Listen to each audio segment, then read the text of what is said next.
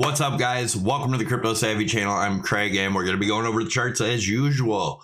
Could it be a lot worse than people think for Bitcoin? As you guys know, I think the bottom's going to be in 2023, but we'll talk about it. One other thing I want to say, I apologize for not making the members video yesterday. I will be doing it today, a couple hours after this video is released. So make sure you watch out for that. Make sure your notification bells are on. Before we begin, make sure you scroll down, smash that thumbs up, leave your comments down below if you have any questions or just a comment or your thoughts down below. I'm curious to hear what you guys got to say. Also, make sure you subscribe to the channel if you haven't already and share the video.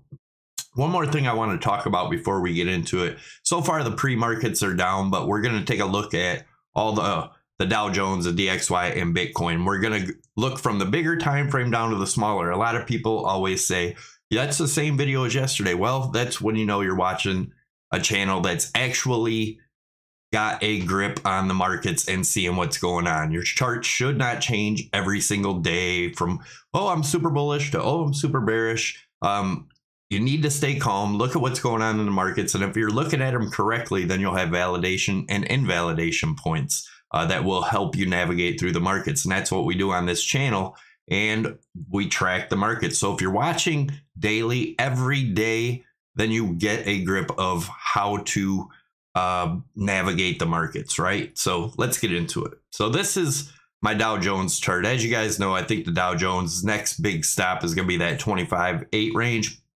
Now, I think this is obviously going to be over time. It's not going to happen in a day. Just like all our other measured moves, they come into fruition, but they take time, right? So again, we're navigating the markets here. So we talked about this yesterday. The highest I see us going here is about 32,250 range. Maybe not quite that high, maybe 32.1 or so. If we break above that and get support, then we could be looking for another leg up in Bitcoin and everything else. But let's take a look at what's going on, right? So the DXY is still looking bullish, guys. I told you look for a bounce around this 106. If this was to break 105, and the 200 EMA would be our next support. But so far, it's looking pretty damn bullish. Let's take a look at Bitcoin. So this is the monthly, then we'll go to the weekly, then the daily, and then the 4 hours. So we can track the markets, right?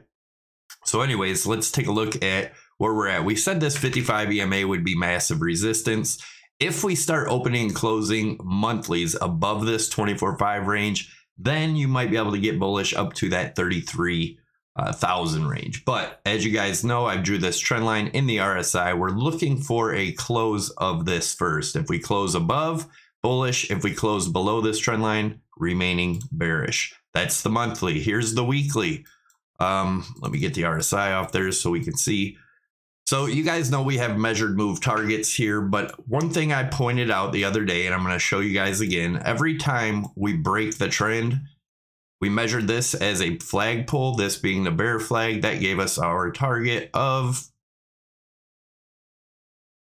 this right here, the 17.7. If you guys watch my channel, you know we were calling that way before it happened. Then if we do that again, if we come down and break this bottom one, could be around that 7,000 range, somewhere in there. We'll get into more detail in the smaller time frames. So what would invalidate this? Well, a weekly close above around 23.6 area. Weekly close above that would invalidate this, right? So there's some other measured moves we got here. This first one being just a measured move of the breakdown of this channel. If it was to happen next week or before then, around 1524 would be the first target. Then the second target, you can see the yellow line I have in here looking like a rising broadening wedge, right? And if that was to happen within the next week or so, that gets us to 1425. Then we have, again, the flag pull. Look at this as a bear flag. Could get us down to around that 72, right? Well, let's take a look at the daily. This daily chart we tracked all the way through. We called the top here, called the bottom here. I thought it would go a little bit lower. Said to look for an ABC correction to get everyone bullish to call in 100K again, which everyone did. And I called the top up here. You could check my video December 2nd, where we made the Bitcoin to Amazon comparison chart that is playing out beautifully.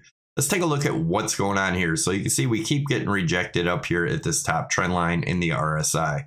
Let me get that out of the way and look at what's going on here. So why was I calling for rejection at 24.3 area? Well, because that was our old target from the breakdown of here, this rising broadening wedge. We called this back in November and said if this broke, we would look for 24.3. And if 24.3 broke, that would become resistance. 90% of the time when our measured move targets hit and then go below, the old support turns into new resistance. And that's where we're at here. Now, let's take a look at the measured move, looking at this as a bear flag. I'm going to show you another interesting chart at the end of the video, so make sure, and we're going to talk about this right here and a smaller fractal forming.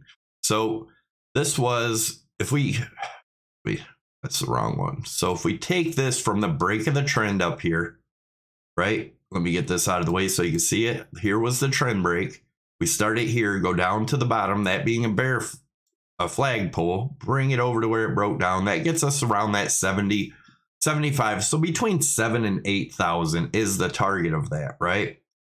Now, if we take this from the top, not from the trend break, but from the top, looking at this as a flagpole, this is absolute worst case scenario. I don't think it's going to happen, but anything's possible. Need to prepare for it. But that gets all the way down to about 1880.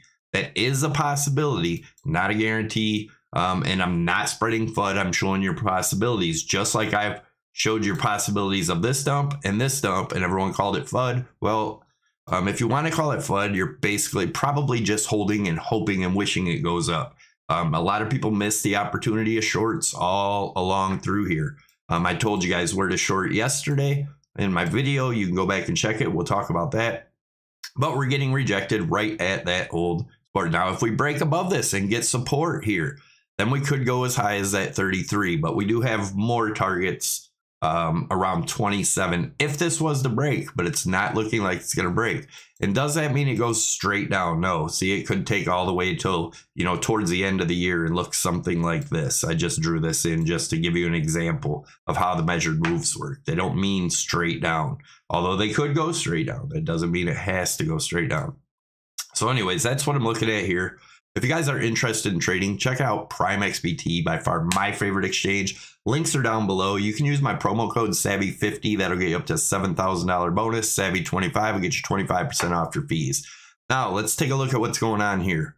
So, the same thing, all our measured moves. Yesterday, if you follow me on Twitter, if you don't, I suggest you give me a follow. It's at CryptoSavvy1.